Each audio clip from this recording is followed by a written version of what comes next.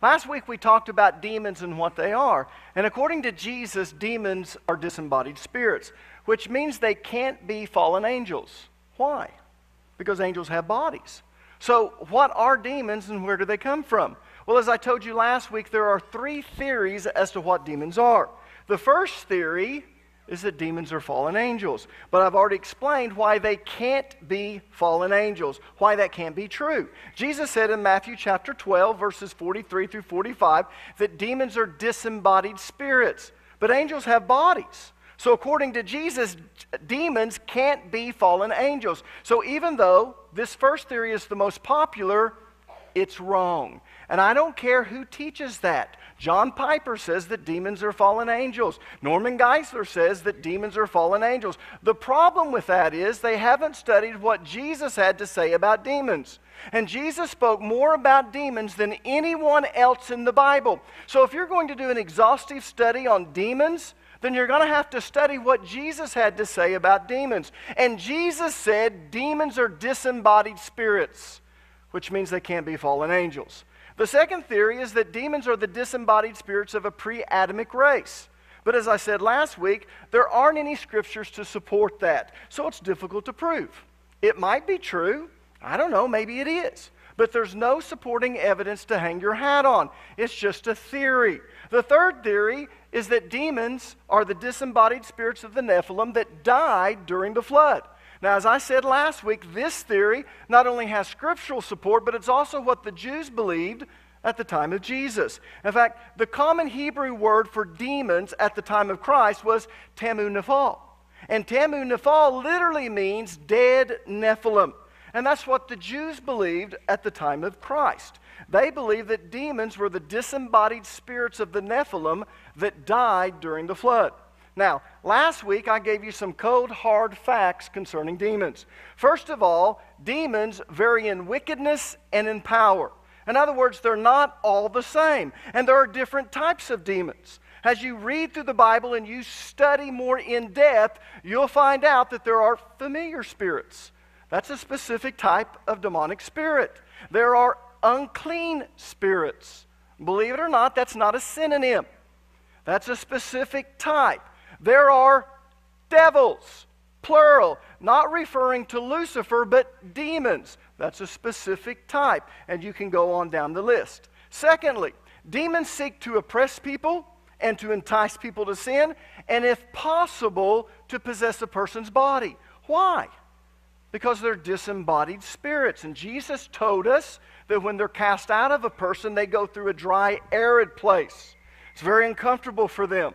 And so the first thing that they do is they go back to that body, and if it's cleaned out and swept in, but it's not occupied, they get 7 more wicked than themselves to inhabit that person's body. Why do they do that? Why do they get 7 more wicked and more evil?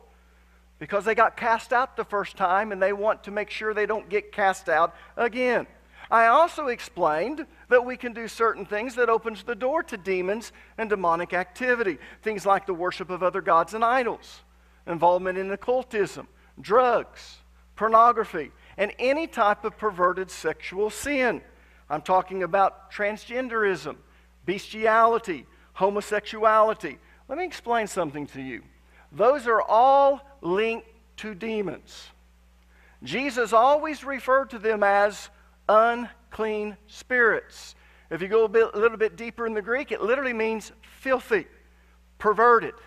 So there are different types of spirits, and those type of sins are linked to perverted demons. Now, those are the most common ways of opening a door to demons or demonic activity, but they are not the only ways. There are other ways of opening the door. And remember, the more often you open the door, the more access they have to your life. In fact, let me show you a very interesting scripture. Turn with me, if you would, to the book of Proverbs, chapter 26, verse number 2. This is one of those verses that if I were you, I would highlight it in my Bible. Notice what it says. Like a fluttering sparrow or a darting swallow, an undeserved curse. An undeserved curse will not land on its intended victim. So there are 2 types of curses. There are curses that are deserved, and there are curses that are undeserved. Curses that are deserved have a place to land. Curses that are undeserved don't have a place to land. Now listen to me. When we do things that we shouldn't be doing, we open the door to not only sin and to demons and or demonic activity, but we also open the door to curses. And we deserve what we get because we open the door. It is an open invitation to them.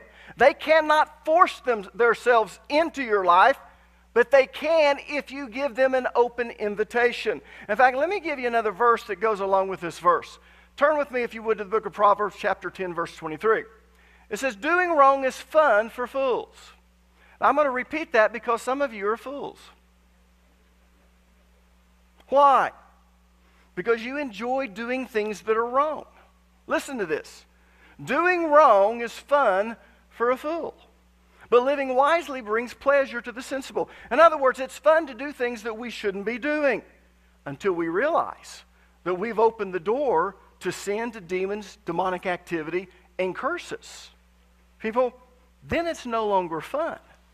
You see, there's always a price to pay for not listening to God and doing the things that He tells us we shouldn't be doing. There's always a price to pay. Now, what are you supposed to do with this information? In other words, is this just interesting? You know, we were getting ready to kick off Corners, actually it was every one Sunday, where we tell everyone to invite one. And we always try to come up with some type of series that people will be interested in. Last year it was heaven. Now, to be honest with you, I didn't think it would be that popular. And so I said, well, I could teach on heaven, and I was just throwing things out there, and everyone on staff said, oh, teach on heaven, teach on heaven. People want to know about heaven. And I didn't realize that, so I taught on heaven. It's very popular. This year, we're trying to think, how do we kick off the year? It's every one Sunday. What series should we do? And I said, well, everyone liked heaven. What if I teach on angels and demons? And everyone will say, oh, yeah, teach on angels and demons. And I really don't understand what's going to be popular and what's not going to be popular. You know, I never really know that. Sometimes I teach on something that I think, oh, boy, everyone's going to like this. And I'm telling you, attendance dwindles down. Everyone's like, and then other things I think, boy, that's not going to be popular at all. And people are like, I love that series. Well, you know, I said angels and demons, just kind of threw it out there, and everyone said, yeah, let's do it. That's really interesting. So let me ask you this. What are we supposed to do with this information? I've been teaching for 5 weeks on this subject, so what do you do with it? Is it just interesting, or are we supposed to do something with it? Well, if you would, turn with me to a scripture that tells us what to do, how to do it, and why we need to do it. The what, how, and why. And that passage of Scripture is Ephesians chapter 6, verses 10 through 12. Verse 10 tells us what to do. Verse 11 tells us how to do it. And verse 12 tells us why we need to do it. So follow along with me as I read this passage of Scripture. Ephesians chapter 6, verses 10 through 12. Finally, my brethren, be strong in the Lord and the power of His might. Put on the whole armor of God that you may be able to stand against the wiles of the devil. For we wrestle not against flesh and blood, but against principalities, against powers, against the rulers of the darkness of this world, against spiritual wickedness in high places. Now, the majority of people, they read through this and they think, man, that sounds very religious. And it was probably put in there just so it sounds good. People, it's not put in there because it sounds good. It's put in there because it's very important. According to this passage of Scripture, what we need to do is to be strong in the Lord and in the power of His might. And how we do that is by putting on the whole armor of God. And why do we need to do that? Well, verse 12 tells us it's because we're fighting with evil forces in the spiritual realm. In fact, Paul says that we don't wrestle with flesh and blood.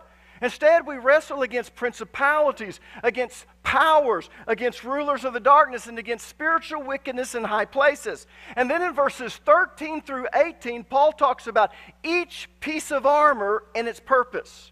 But this morning, we're not going to focus on the armor of God, not yet. That's in the coming weeks. Instead, what we're going to do is we're going to focus on verses 10 through 12, and we're going to start with verse 10. And the reason we're going to focus on these 3 verses is because if you don't understand these 3 verses, you don't understand the importance of the armor of God. Most of you are getting whipped in the spiritual realm. You have no idea what to do with the spiritual weapons that God has given you. But the reason you don't is because you don't understand these 3 verses. So let's start with verse number 10. Notice what it says. Finally, in conclusion, this is something you really need to know. my brethren, be strong in the Lord and in the power of his might. Now, I want you to underline the word strong.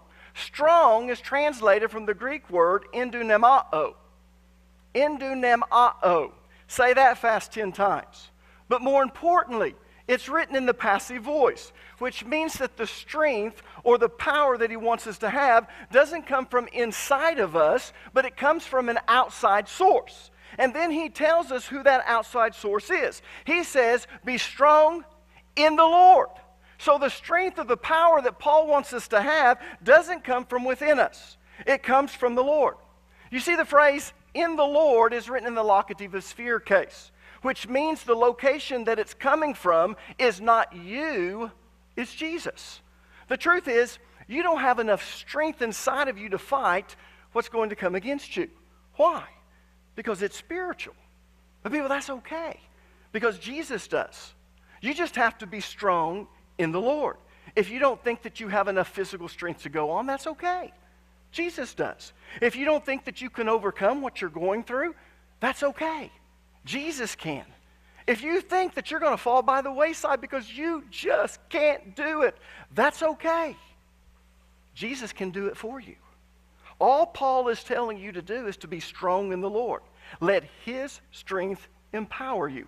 And then Paul takes it a step further because he wants to make sure that you understand what he's talking about. Look at the last part of verse number 10. Finally, my brethren, be strong in the Lord and in the power of his might.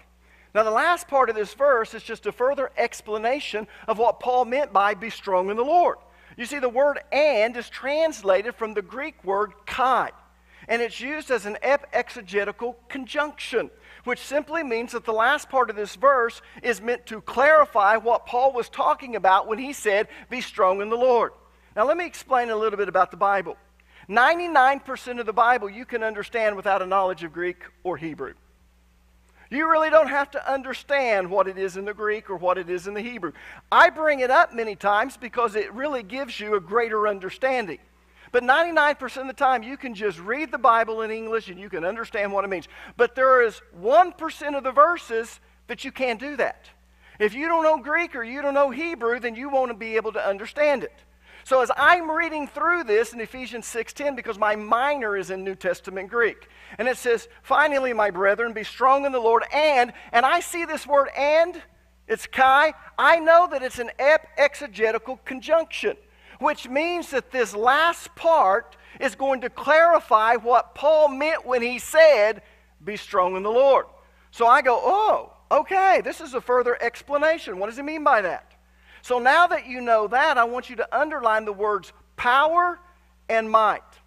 Power is translated from the Greek word kratos, and it always refers to supernatural power. Always. Not human physical power, but supernatural power. Might is translated from the Greek word ischus, and it denotes inherent strength or the power that a person possesses. And in this case, it's referring to the power that Jesus possesses. So what this is saying is that you need to be strong, but not in your own power. You need to be strong in the supernatural power of Jesus. This is not talking about physical power. It's not talking about eating right, getting enough sleep, and exercising. It's talking about being strong with supernatural power. And how do you do that? How? Well, Paul tells us in verse 11. Remember, in verse 10, Paul told us what to do. Be strong in the Lord. Not in your power, but in the supernatural power of Jesus. And then in verse 11, he tells us how to do that. And in verse 12, he tells us why we need to do that. So look at verse number 11. Put on the whole armor of God, that you may be able to stand against the wiles of the devil. So this is how to be strong in the Lord in the power of his might. You put on the whole armor of God. In other words, when you have the whole armor of God on, you're strong in the Lord and in the power of his might. When you don't have the whole armor of God on, then you're not strong in the Lord and in the power of his might. It's as simple as that. In fact, think of it like this. The armor of God gives you supernatural power. When it's on, you're strong in the Lord in the power of his might. When it's off, you're a weak, frail, mortal human being. It's kind of like an Iron Man suit. How many of you like Marvel comic book movies? You liked Spider-Man, you liked the Hulk, you liked the Fantastic Four, you liked Iron Man, Captain America. Well, you're weird. I don't like them. And I know I'm not weird, right? My wife and my children, they love those things. So every time they come in or come on, then, they want to go to them. And I go because I like being with my family. But I have to be honest with you. Oh, I hate them. But anyways, if you've gone to Iron Man, you know that Robert Downing Jr., he's just a normal guy. But he's an engineer. So he created this suit. And when he puts this suit on, it gives him supernatural strength. It gives him the ability to fly. And he has all of these powerful weapons. Man, he can take a blow and it throws him back, but somehow it cushions him. So he is this supernatural person with this suit. But people, I want you to understand something. There's really something that's like that. And it's called the armor of God. The armor of God is like an Iron Man suit. When it's on, you're strong in the Lord and in the power of His might. When it's off, you're not strong in the Lord and the power of His might. You are just a frail, weak human being. So if I was to ask you, how do you become strong in the Lord and in the power of His might? What would you say? Well, I'll tell you what you should say. You should say, in order to be strong in the Lord and in the power of His might, you have to put on the whole armor of God. Because the strength of the Lord is directly connected to the armor of God. When it's on, you're strong. When it's off, you're not. Now, according to Paul, once you put on the armor of God, you are able to stand against the wiles of the devil. Look at verse number 11 again, and I want you to underline the word stand in your Bible. Notice what it says. Put on the whole armor of God that you may be able to stand against the wiles of the devil. Now, the word stand is translated from the Greek word histemi. And in this context, it means to hold firm and not be pushed around. Or, in other words, to withstand an assault or an attack. Because actually, this is a military term. And it literally means to hold your ground and then mount a counterattack. So it's more than just being defensive. It also means going on the offensive and counterattacking. In fact, let me go a little bit further. Here's why many of you are not successful in life, and it's why you're always having problems. Jesus said in Matthew chapter 11, verse number 12, that from the time of John the Baptist until now, the kingdom of God suffereth violence, and the violent take it by force. How many of you remember that verse, Matthew 11, 12? You remember that verse? Now, why did he say from the time of John the Baptist until now? Because the purpose of John the Baptist was to prepare the way for Jesus, the Messiah. So when he came, he ushered in a new dispensation. He ushered in the dispensation of the Messiah. And the devil realized when John the Baptist began doing that, the Messiah was on the earth. In fact, the way they knew Jesus was the Messiah is because he was alive spiritually. Whenever the demons looked at a person, they knew that they weren't the Messiah. Because the Holy Spirit did not dwell within them. Everyone had the Adamic nature. And the Holy Spirit could come upon a person in the Old Testament, but the Holy Spirit never lived inside a person in the Old Testament. Of course, today the Holy Spirit lives inside of us when we become saved. So when the devil sees that, demons see that, they know whether you're saved or you're not. If the Holy Spirit's not living inside of you, you're not saved, and the demons understand that. They see that. But when Jesus came on this earth, they saw a man that was filled with the Spirit of God, filled with the Holy Spirit. It wasn't just coming upon him, it was living inside of him, and they knew he was the Messiah. And at that point, Satan and his demons began revving up the attacks. So Jesus comes along, and he says, from the time of John the Baptist until now, the kingdom of God suffereth violence. In other words, they're getting whipped, and the violent take it by force. Now, if you have the NIV, it says something totally different.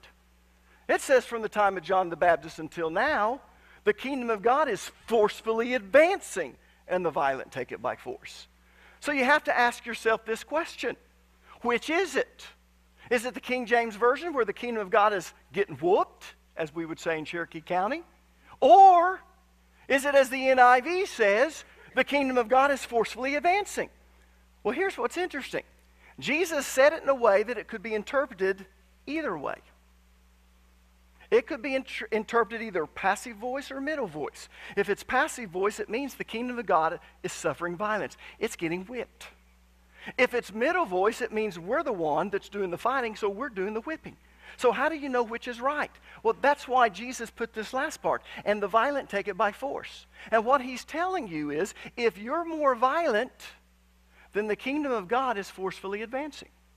But if you are not the more violent, but the demons are, you're taking a whipping.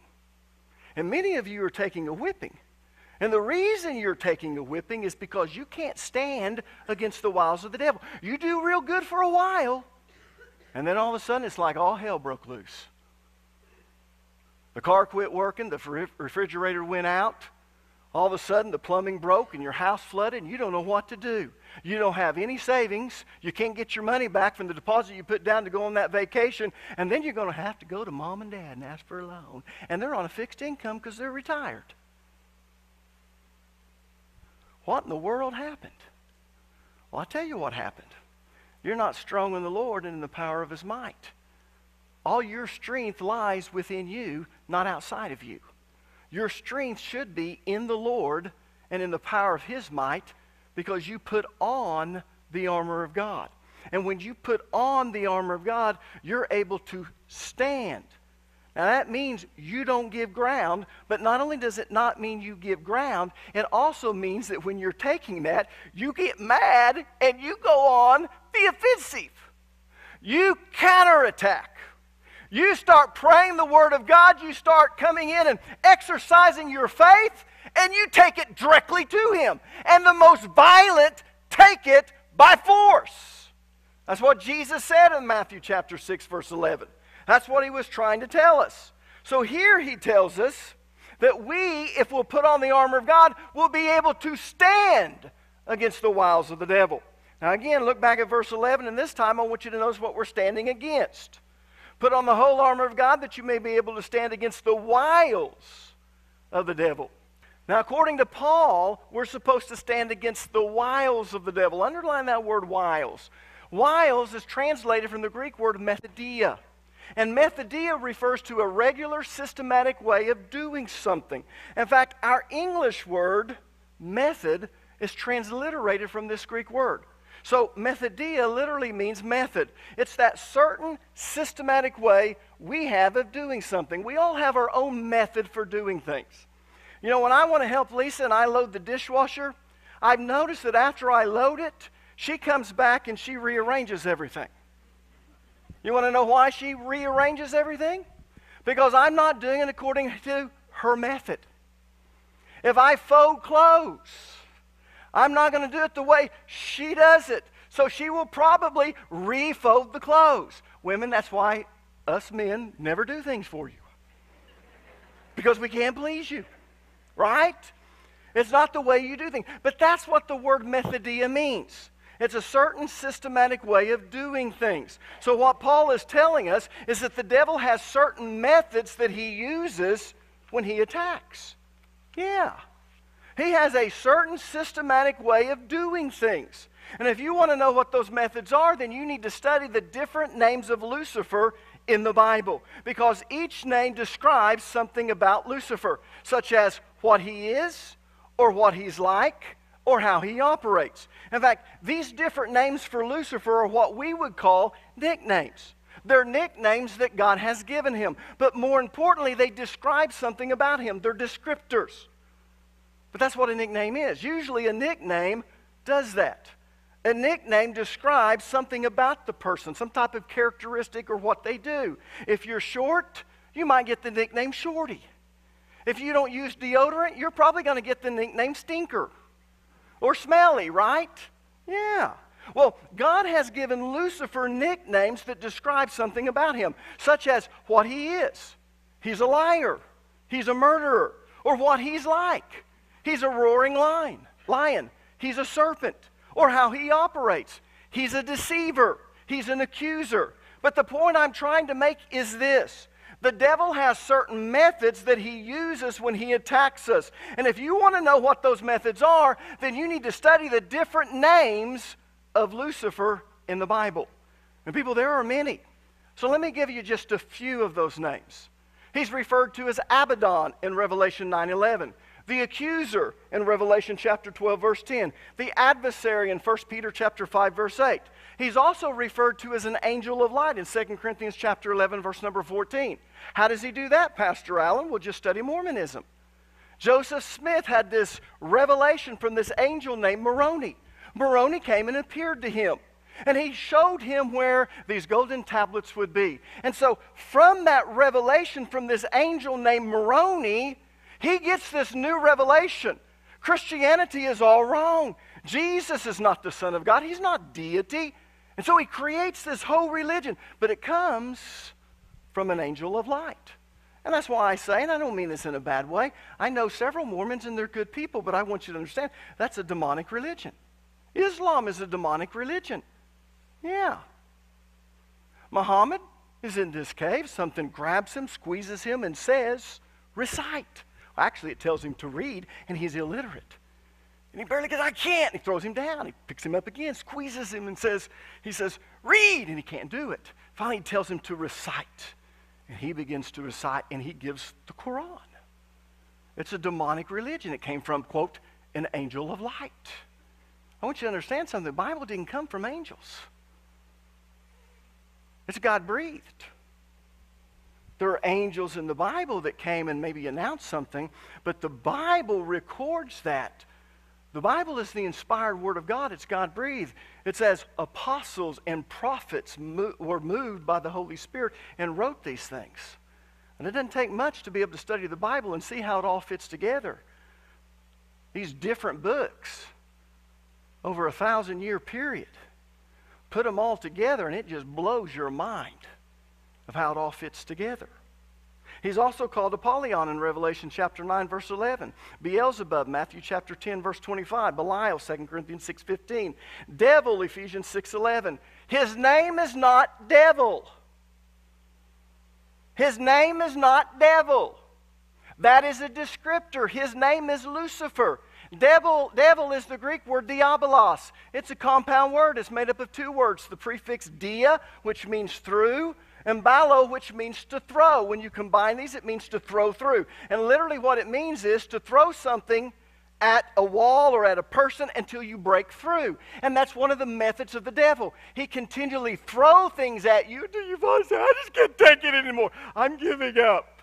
And you don't come back to church for a while. And you don't read your Bible and you don't pray because you just too beat up. Yeah, he worked. That's the devil. But that's not his name. That's his nickname. His name's Lucifer. Dragon in Revelation 12:9. Evil one in Matthew 6:13. Murderer in John 8:44. Prince of the world, of this world in John 12:31. And yes, he is the prince of this world. Okay, I got to move on. Prince of demons, Matthew 9:34. Prince of the power of the air, Ephesians chapter 2, verse 2. He's a roaring lion in 1 Peter 5:8. He's Satan in Luke 10:18. And no, Satan is not his name. Well, I thought Lucifer was his first name and Satan was his surname. No, it's not Lucifer, Satan. No, Satan is a descriptor. Lucifer is his name. And then serpent. People, that's just a few of his names. That's not all of them. Now listen to me, because this is very important. And this isn't coming on the board. You just need to hear me. All of these nicknames can be divided into 4 categories. Let me say it again. All of these nicknames can be divided into 4 categories. Nicknames that describe Lucifer's destructive bent. He's a murderer. Jesus said the thief comes to kill, to steal, and to destroy. So the first category are the nicknames that describe Lucifer's destructive bent. Secondly, nicknames that describe Lucifer's perverted nature. He's a pervert. All of the sexual sins that you see, all of the perversions, let me tell you, there is a demonic spirit behind all those. I should say spirits. Jesus referred to them as unclean spirits. You have to understand Greek to understand what he's talking about. It means filthy spirits. It's those type of spirits that cause all this perversion that you see in the world today. Third category, nicknames that describe Lucifer's desire to control. He is a manipulator and a controller. He wanted to take his throne above God. He wants to be the one. And he wants to manipulate, and he wants to control. And some of you know people who are manipulators and controllers. Let me explain something about them. They're oppressed by certain demons that want to manipulate and control. They can't stand it when they're not. I won't go into that, but you can do a deeper study. And then last but not least, there are nicknames that describe Lucifer's methods of attack. Now, it's in this last category that you really need to study, because once you understand how the devil operates, once you understand how he attacks, then you're more prepared to not only endure it, but to counterattack. Now, I'm getting off track, so we want to get back to the series. In Ephesians chapter 6, verse 10, Paul told us what we need to do. We need to be strong in the Lord and the power of his might, not in our own strength, in the supernatural power of Jesus, right? And in verse 11, he told us how to do that. We become strong in the Lord and in the power of his might when we put on the whole armor of God, because it's kind of like an Iron Man suit. When it's on, you're strong in the Lord. When it's off, you're not. You see, the supernatural, or I should say the armor of God gives us supernatural strength. When it's on, we have the supernatural power of Jesus. When it's off, we don't. Now, verse 12 tells us why we need to be strong in the Lord by putting on the armor of God. Look at verse 12. For we wrestle not against flesh and blood. Now, you see that word for? For is translated from the Greek word haughty. Yeah, like my wife is a haughty. All right? Haughty. But more importantly, it's a causal conjunction. It should have been translated because. See, we don't understand this, because in the King James Version, for back then in 1611 actually meant because. So you see all these fors in the King James Version, literally it means because. You guys want a little interesting fact? I'll give you a little interesting fact. James the First was the king who actually had the King James Bible written. How many of you know that he was a flaming homosexual? Yeah. Well, thank the Lord he wasn't the one that translated. He just had them translated because he's trying to please. But wonderful translation. I love the King James Version. The reason I love the King James Version is because it's closer to the original translation, or the original Greek, I'm sorry. It's closer to the original Greek than all the other translations. The problem is we just don't talk like that anymore. But this word haughty should be because. So he tells us why we should put on the armor of God, why we need to be strong in the Lord and in the power of his might. Here's why. Because we wrestle not against flesh and blood, but against principalities, against powers, against the rulers of the darkness of this world, against spiritual wickedness in high places. So the reason we need to be strong in the Lord by putting on the armor of God is because we don't wrestle with flesh and blood. So it doesn't matter how strong we are physically. It doesn't matter how much you bench press. It doesn't matter how much you deadlift. It doesn't matter how much you squat or clean and jerk. Let me tell you, you can be the strongest, most fit person in the world, and it does you absolutely no good. In fact, in another place of Scripture, Paul says, bodily exercise profiteth little. Now, I'm glad he said little, because it does profit us. We can become, and this is one of the sins of the church, and many times I fall into it, obesity. And you know, this is the temple of the Holy Spirit, so God does want us to be healthy. But one of the things Paul wants us to understand is bodily exercise profiteth little. Why little? Because it only helps you when you're on this earth, so it's temporal. What really benefits you is righteousness. What really benefits you is being strong in the Lord and the power of his might. That's what matters, because what we are fighting operates in the spiritual realm, not the physical realm. That's why I love praying grandmothers. How many had a praying grandmother? And you think, man, I'm telling you, in the Lord, they're strong. And you look at them, and they're weak, and they're frail. And my Granny Riddell, she had Parkinson's. And so she got the mask. How many know what the mask is? The mask can kind of help with the mouth just falls open. My mom got it later on. And so they had the mask, and my granny's head would shake. But let me tell you, my Granny Riddell knew how to pray. And though she looked weak and frail, she was strong in the Lord and in the power of his might. But the reason she was strong is because what we war against is not flesh and blood. It's not in this physical realm. What we war against is spiritual. Some of you can't understand why. You went and got your college degree, maybe a graduate degree, you have a great job. Everything should be going great for you, but your life is a mess. You want to know why?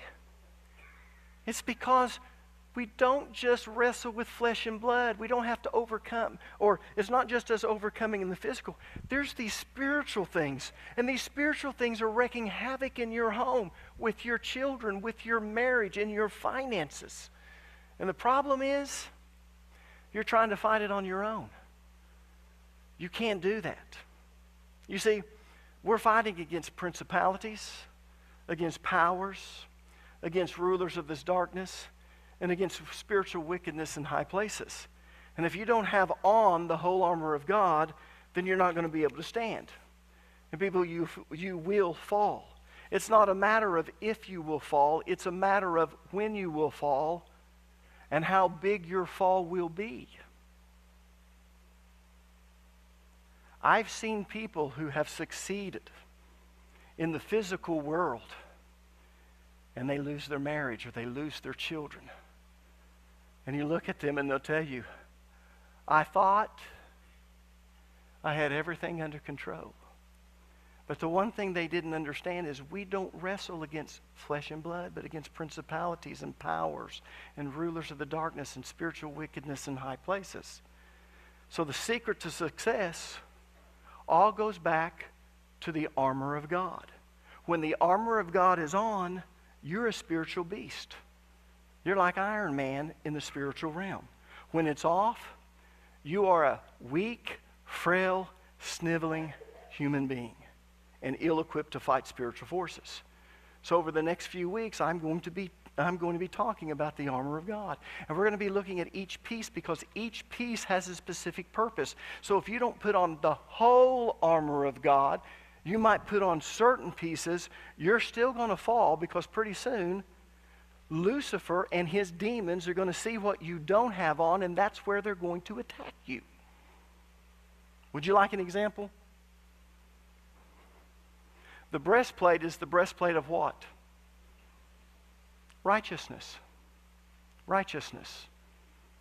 And what does it guard? It guards the heart. You can have the sword of the Spirit, you can have the helmet of salvation, you can have the shield of faith, but if you don't have righteousness, you might experience a moral failure. The devil knows what you have on and what you don't have on. He knows where you're susceptible and where you're not. So over the next few weeks, I'm going to come in and begin teaching on the armor of God, and you don't want to miss it. If you want to know how to be victorious in the spiritual realm, I will show you. Paul gives us the secret.